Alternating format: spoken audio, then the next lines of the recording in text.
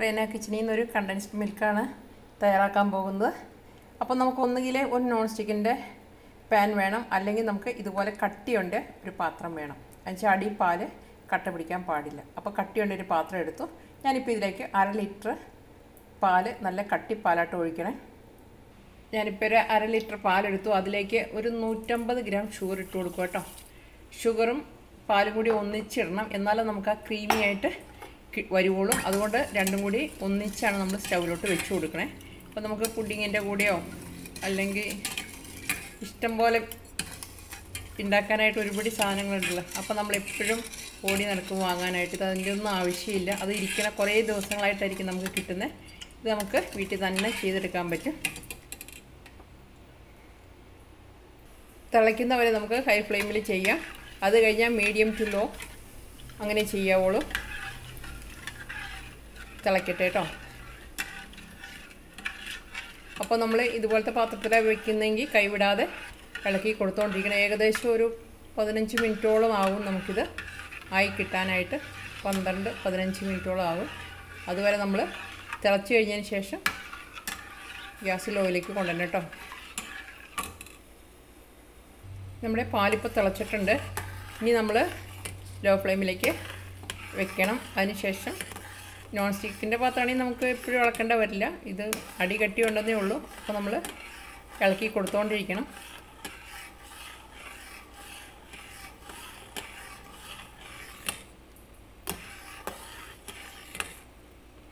ഞാൻ 2 കരിക്കിട്ട് വെച്ചിട്ട് എനിക്ക് കണ്ടൻസ് മിൽക്ക് ഇല്ലാത്തതുകൊണ്ട് ഞാനത് പുഡിങ് ഉണ്ടാക്കാതെ വെച്ചുകൊണ്ടിരിക്കുകയായിരുന്നു.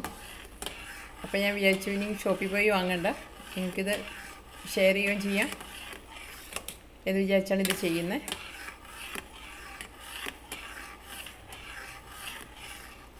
പാല് വാങ്ങുമ്പോൾ ഫാറ്റുണ്ട് പാല് നോക്കി എടുക്കുക കേട്ടോ. ഇപ്പോൾ കവറിൻ്റെ പുറത്തുണ്ടല്ലോ, അപ്പോൾ അത് നോക്കി വാങ്ങണം കേട്ടോ.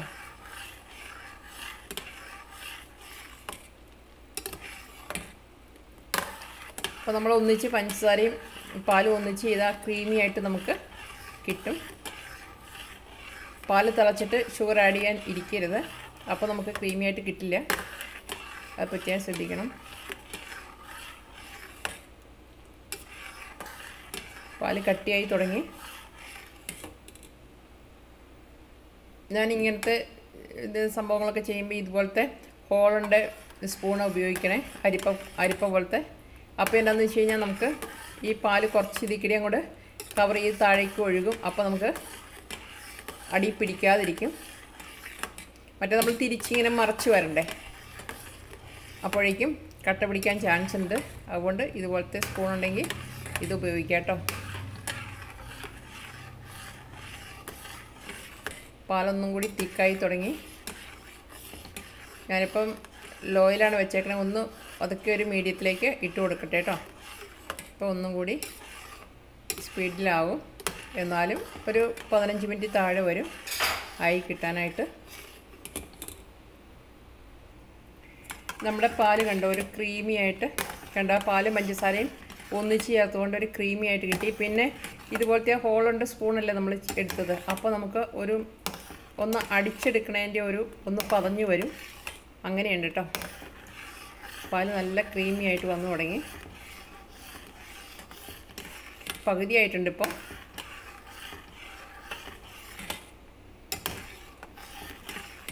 ഏകദേശം ഒരു 6 മിനിറ്റ് കഴിഞ്ഞു, 6-7 മിനിറ്റ് കഴിഞ്ഞു.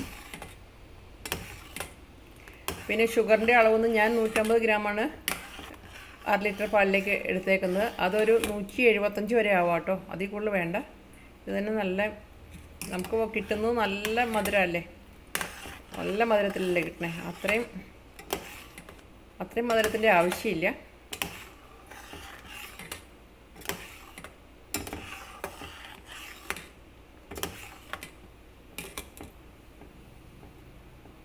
ഇപ്പം നമ്മുടെ പാല് നല്ല ക്രീമി ആയിട്ട് വൈറ്റ് കളറിലായിരിക്കുന്നത്.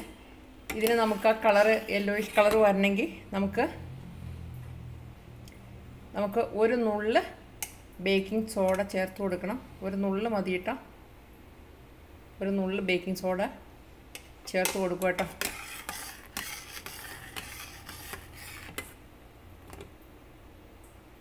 അങ്ങനെ നമ്മുടെ ക്രീമി ആയിട്ടുണ്ട് കണ്ടൻസ്ഡ് മിൽക്ക് റെഡി ആയിട്ടുണ്ട്. ഇതിപ്പോൾ നമ്മൾ ഷോപ്പിൽ നിന്ന് വാങ്ങുന്ന സെയിം തന്നെയാണ്. അപ്പോൾ നമുക്ക് ധൈര്യമായിട്ട് കഴിക്കാം. ചിലപ്പോൾ മാസങ്ങളോളം ഇരുന്നിട്ടായിരിക്കും നമുക്ക് ചെന്ന് അന്വേഷിക്കുമ്പോൾ കിട്ടുക, ചിലപ്പോൾ കിട്ടില്ല. അപ്പോൾ നമുക്ക് പായസമൊക്കെ വയ്ക്കുമ്പോൾ ഓടിപ്പോയി വാങ്ങേണ്ട ആവശ്യമൊന്നുമില്ല. നമുക്ക് വീട്ടിൽ തന്നെ പാലുണ്ടെങ്കിൽ ഇതുപോലെ ചെയ്തെടുക്കാം. ഇപ്പം നമുക്ക് ഇതിൻ്റെ പരുവെന്ന് പറഞ്ഞാൽ നമുക്ക് ഇളക്കുമ്പോൾ സ്പൂണിൽ തന്നെ ഒരു ബലം വരും.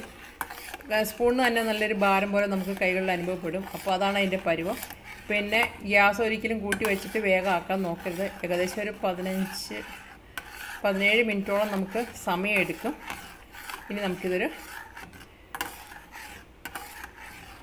പാത്രത്തിലേക്ക് എടുത്ത് ഒന്ന് ചൂടാറുന്നവരെ ഞാൻ ഇതുപോലെ ഒരു 2 മിനിറ്റ് കൂടി ശരിക്കും അടിച്ച് കൊടുക്കുകയാണ് കേട്ടോ.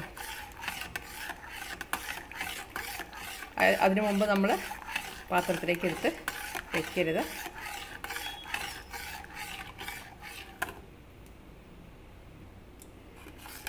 നമ്മുടെ കണ്ടൻസ്ഡ് മിൽക്ക് റെഡി ആയിട്ടുണ്ട്. കണ്ടോ, നല്ല ക്രീമിയാണ്, നല്ല കളറുണ്ട്. കണ്ടോ എത്ര തിക്കാണ്, കണ്ടില്ലേ? അപ്പോൾ നമുക്കിനി പായസമൊക്കെ വെക്കാൻ നേരത്ത് വേറെ ഒരു സ്ഥലത്ത് ഓടിപ്പോകണ്ട.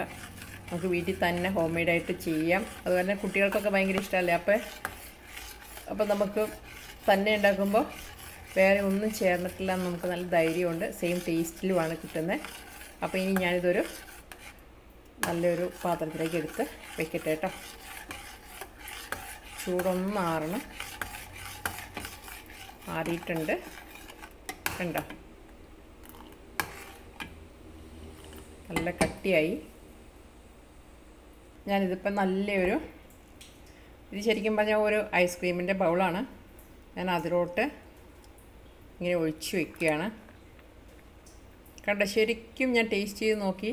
നമ്മൾ ശരിക്കും കടയിൽ നിന്നൊക്കെ വാങ്ങില്ലേ, സെയിം ടേസ്റ്റ് തന്നെയാണ്. അപ്പോൾ ഇനി ആരും കടയിൽ പോയി വാങ്ങണ്ട. അല്പം എനിക്ക് പുറത്തേക്ക് പോയി നമ്മൾ സാധാരണ ഷോപ്പിൽ നിന്നൊക്കെ വാങ്ങില്ലേ, അതേ സെയിം ടേസ്റ്റ്, ആ കളറ് എല്ലാം കിട്ടി. അപ്പോൾ നമ്മൾ കൈ വിടാതെ ഇളക്കിക്കൊണ്ടിരിക്കുക, അത് പ്രത്യേകം ശ്രദ്ധിക്കണം. പിന്നെ അതിൻ്റെ പരുവെന്ന് പറഞ്ഞാൽ നമ്മൾ കുറുകി വരുമ്പോൾ നമുക്ക് ആ സ്പൂണിന് തന്നെ നമുക്കറിയാൻ പറ്റും. അധികം അങ്ങോട്ട് കുറുകി വറ്റാൻ നിൽക്കരുത്, അപ്പോൾ കരിഞ്ഞു പോകും കേട്ടോ. അത് പ്രത്യേകം ശ്രദ്ധിക്കണം. കണ്ടോ, ഇപ്പോൾ ഞാൻ 1/2 ലിറ്റർ ചെയ്തിട്ട് എനിക്ക് ഇത്രേ കിട്ടുള്ളൂ. നാളെ എനിക്കൊരു കോക്കനട്ട് പുഡിങ് ചെയ്യണം. അതിന് വേണ്ടിയിട്ടാണ് ഞാനിത് ചെയ്തത്. അപ്പോൾ ഇഷ്ടപ്പെട്ട സബ്സ്ക്രൈബ് ചെയ്യുക, ഫ്രണ്ട്സിന് ഷെയർ ചെയ്യുക. അടുത്തൊരു നല്ല വീഡിയോ ആയിട്ട് വരുന്നവരേക്ക് ബൈ.